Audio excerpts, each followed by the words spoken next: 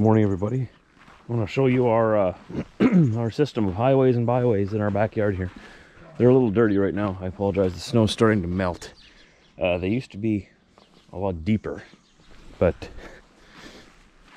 I came back here and I made sure that the dogs could get to all areas of our yard all winter. So we had one highway going straight through there, one going all the way around the perimeter, and then a few going through here like this. Except, like I said, it's pretty much all melted. Guess I could get the snow plow out and plow them clear again a little bit. Good morning. It's Saturday. The weather's finally starting to agree with me a little bit more that we should start moving towards summertime. This has been our high-tech highway plow. For those who are new, we're in southern Manitoba in Canada. I live just above western Minnesota on the north side of the line. This is all I do. Diesel really likes it when I do this. He thinks it's a game. And every day all winter I would do this, so it's packed down quite a bit. See these big snowdrifts that we got back here? But yeah, this way everybody can get to all parts of the yard. Especially the little guys, like Frank, his little wiener dog. He's a little bit of a low rider. He's more of a city dog, you know, sort of like a low rider pickup truck.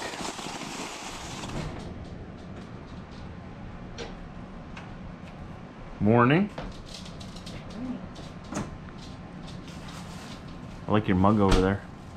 Very fancy. Dog mom. Speaking of which, I haven't told the vlog it. Do you want to tell them the good news?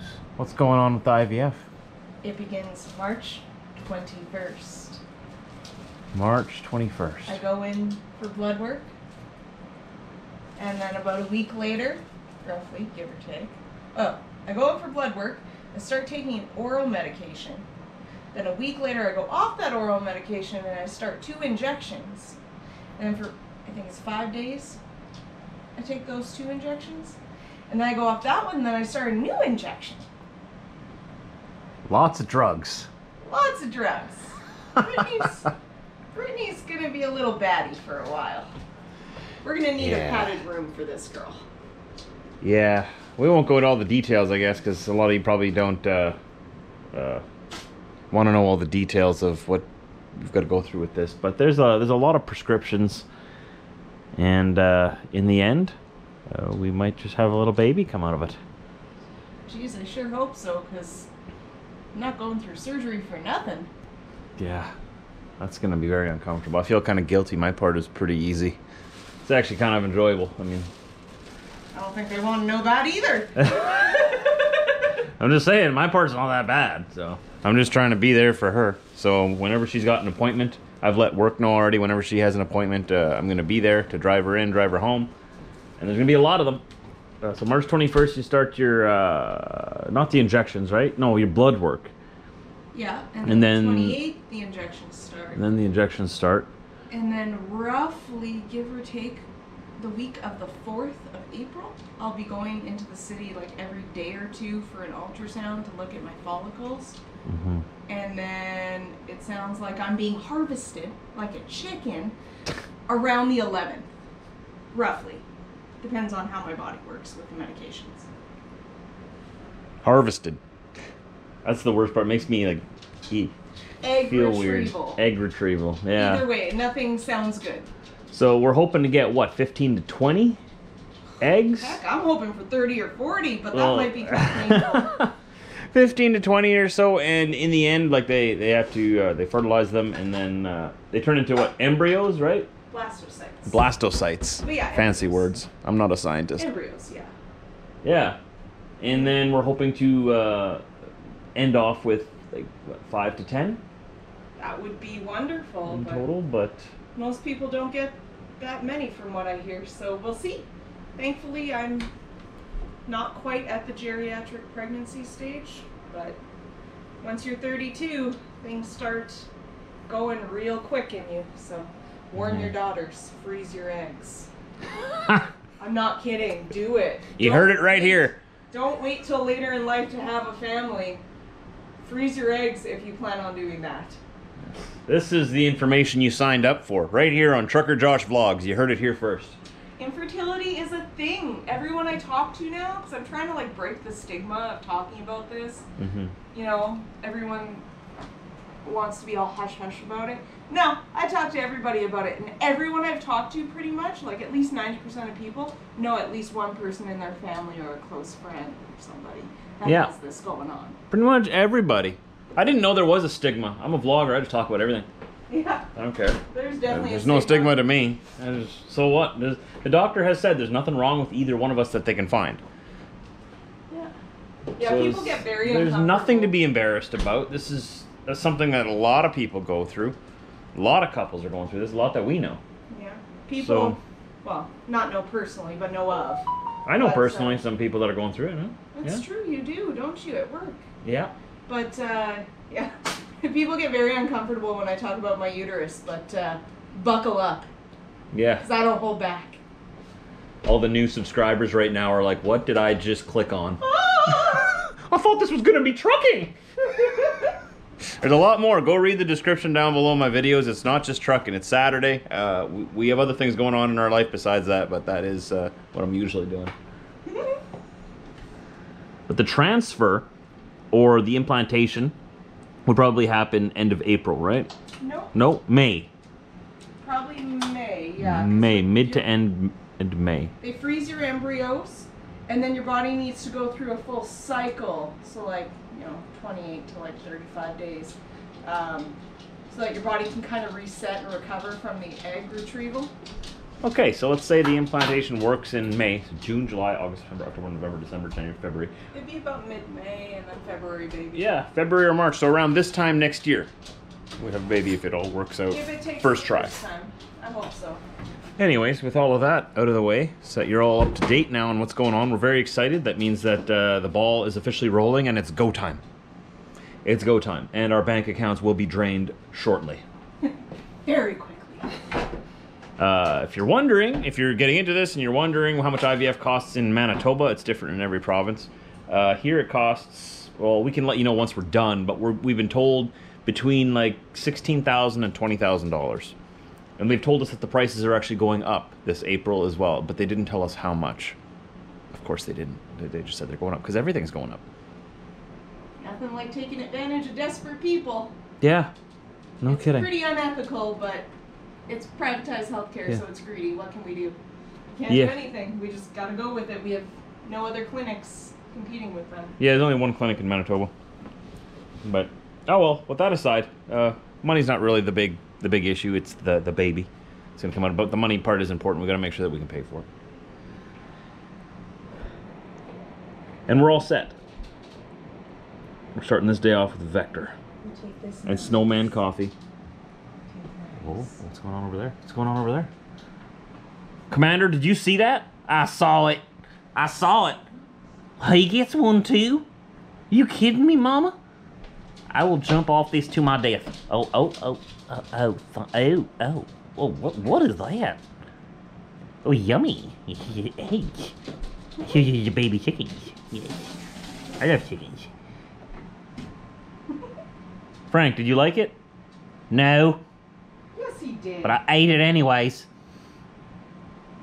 He loves eggs. He gets very excited for eggs. You should see him at my mom's house when we have sleepover. She cooks them eggs. He goes nuts. Yeah, your mom spoils the dogs. She thinks of them as her real grandbabies. No, I don't mean that in a bad way. I mean, she literally goes grandma on them. Yep, she goes all out. She definitely goes grandma mode. Yeah, that's all right. They need that. Cause I'm a little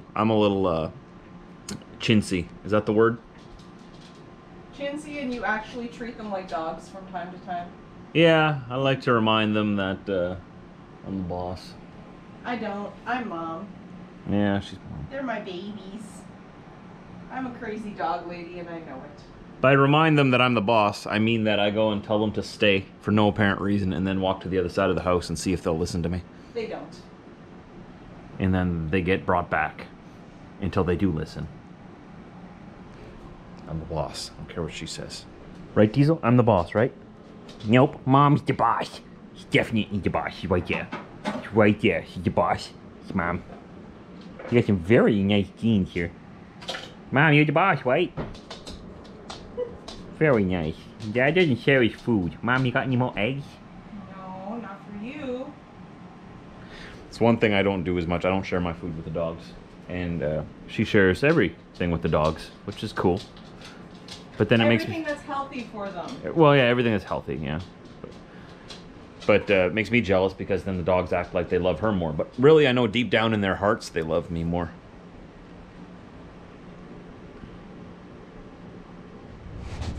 Chevy, we dropped Mom off at work, so it's just us now. It's just us. Just the boys at home. Where's the rest of them? Hey, does anybody care? Hello? Diesel, Weasel. On your throne. Mom's at work now. It's a very sad time. She's mean. The guy's here now. I miss her so much. Let's see, what else we got here? Oh, look at these two guys. We got Frank and Frank. But to make things simpler, we got Big Frank and Wiener. How's it going, guys? How's it going? He's had a sore eye, but it looks like it's pretty much healed up for the most part. I gotta give him an eye drop at 3:30. He's really gonna love it when I do that. You don't need to shake, buddy. He doesn't like those eye drops at all. And this is Big Frank. He's just a tank. He's got to be like 340 years old, and he's still going strong. He's seen some stuff. Fought in the Great Milkbone Wars. Okay, and I got new flags. I ordered these 4 weeks ago. They finally came. I ordered 4 of them. Just in case. One second, let me put you down over here. Let me show you my haul. I ordered these, like I said, 4 weeks ago. And these things right here are so hard to come by, at least in my region, that everybody's sold out. And I ordered these on Amazon, and they took 4 weeks to get here. I got 4 of them, just in case. They're the cheap kind, too, so they would tatter pretty quickly. I mean, you got quadruple stitch here, but it still frays in the wind pretty quickly. It's just polyester. The ones that I like to fly on the flagpoles, like, at our old place, we had a flagpole, right? And our new place, when we build, I'm gonna have a flagpole there too. And then I like to have the stitched ones, the really nice ones. What are they called? Vinyl stitched. I'm gonna put these all in the dryer with a wet towel or something, a moist towel, just to get the creases out of them. Thank you to those of you who on my Facebook told me how to do that about a month ago too. It works. I got 4 of these guys. We're set for at least a little while. Look at that. Woo! Right there. Right there. Yep.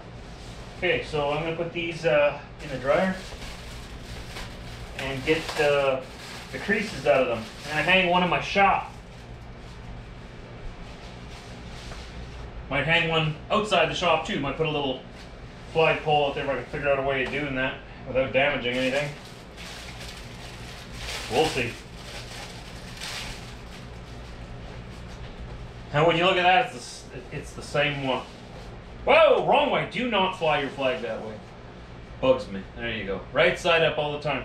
This flag right here represents us, the Canadian people. Doesn't represent any politicians. It doesn't represent anything but the people. And the people are always strong. Always fly it right side up.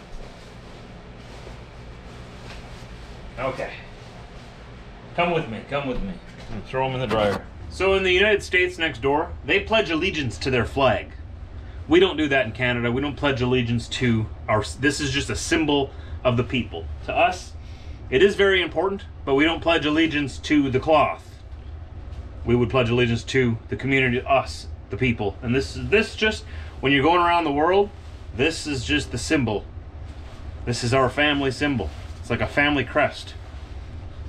This is ours. Okay. Oh, of course there's stuff in there. There's always stuff in there. Much more important things to put in here right now, guys. Much more important. Okay, we're gonna put it on low heat. I'm gonna just get a towel, throw a moist towel in there with it and put it in there for like 10, 15 minutes. That'll get rid of all those creases, then we can hang one in the shop. All right. Kapow! Hey, hey. Oh yeah, let's put one of these fancy bounce sheets in here. I'm all about the bounce sheets. There you go. That way they smell nice. Not only does it look beautiful flying in the sky, it's also important that it smells nice. You never know, you want to create a good impression for the birds or anyone else up there.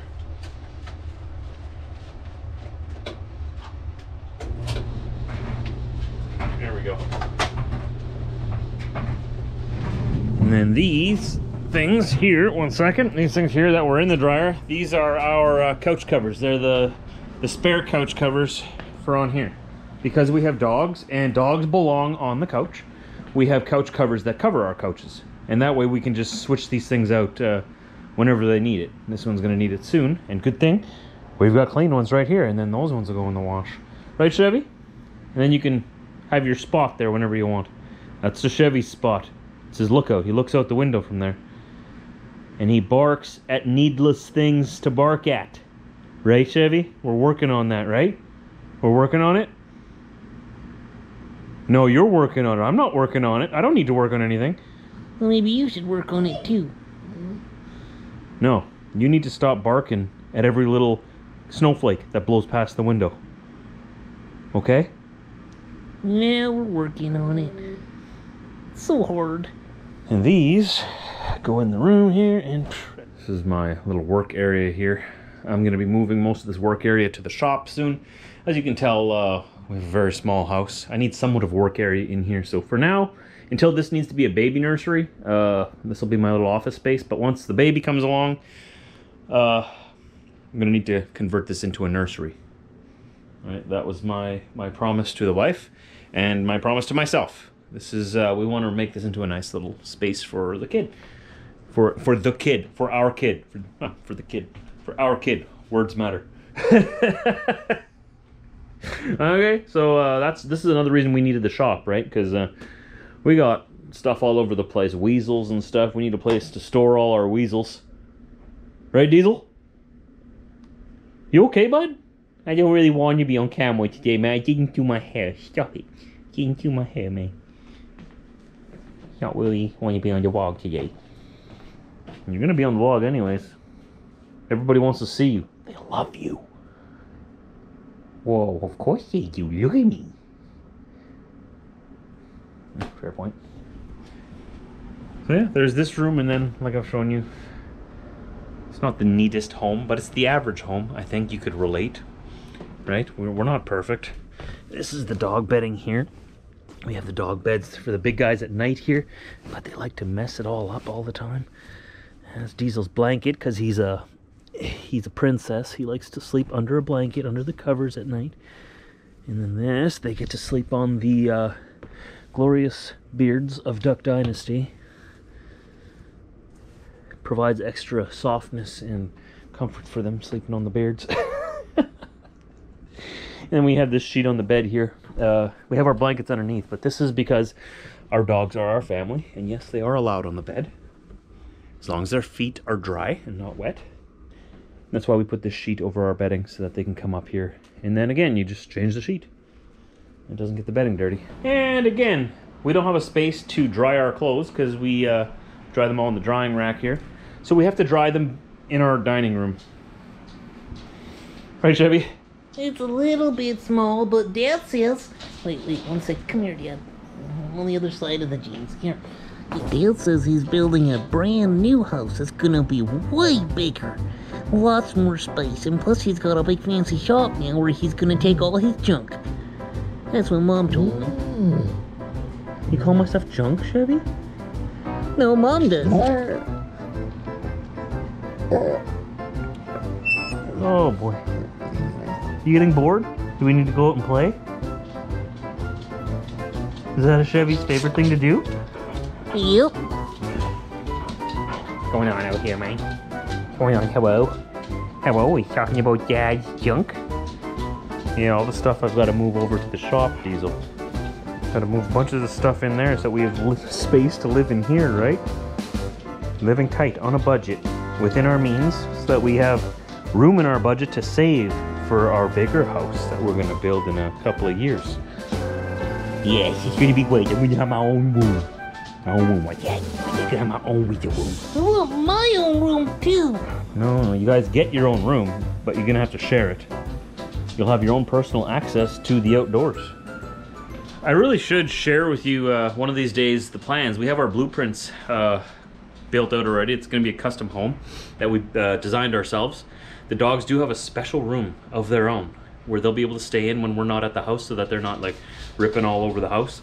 They have a nice big room, which is probably going to be about the size of, well, this half of the house.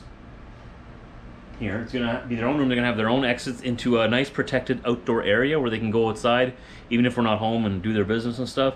It'll be a nice fenced-in area so that predators like bears and cougars and stuff can't get in there, and they can't get out either.